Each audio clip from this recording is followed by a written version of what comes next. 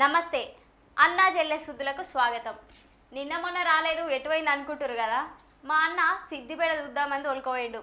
దోశలు తినబెట్టుకొచ్చిండు. సిద్దిపేట అంతా దింపి దోశలు తినబెట్టుకొని వచ్చి నిన్ననే అనుకున్న ఒక ముచ్చట.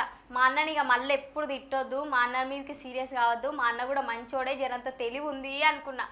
కానీ మళ్ళా మొదటికే వచ్చిండు. అబ్బా అబ్బా అబ్బా అబ్బా వర్షం అయితే లేదు, మళ్ళా రోడ్లు ఎక్కిండు కదా వీడు. దయ్యం పట్టినా మంత్రగాన్ దగ్గర పోతే వదులుతుంది కానీ నువ్వైతే ఇడిచి పెడతావు కదా. బూడిద పూసుకున్నట్టు మేకప్ పూసుకొని ఏసీ రూమ్లో వార్తలు చదవగానే అయిపోయానా? అమ్మో అమ్మో నేను దయ్యంనా? నువ్వేమైనా చక్కగా ఉన్నవారా? మంత్రగాని మొక్కపోడా, సుందెలక మొక్కపోడా, ఎట్లా పాడైనో చూడరా. Hello hello hello setup your mouth. ఇక నీ ఆటలు సాగాయి. జెడ్పీటీసీ రమేష్ అని కారుకు నంబర్ ప్లేట్ కూడా కొట్టించిన. ఈసారి నన్ను ఆపు, నీ అమ్మమ్మతో కూడా కాదు. రమేష్ అన్న తోపు దమ్ముంటే ఆపు, మల్లెపు తెలుపు రమేష్ అన్న గెలుపు. రమేష్ అన్న తోపు దమ్ముంటే ఆపా.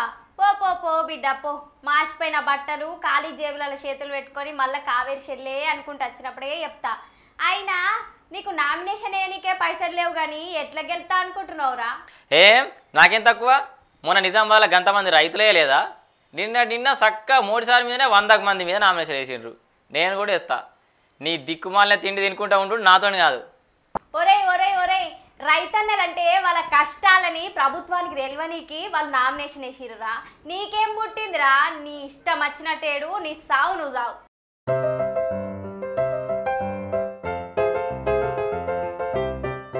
తెల్ల బట్టలు వేసుకొని నల్ల కళ్ళద్దాలు పెట్టుకొని రోడ్డు మీదకి ఎక్కినావు సరే, ఎవడన్నా బురద మీదకి పోయిండు అనుకో నాశనం అవుతావు బిడ్డ.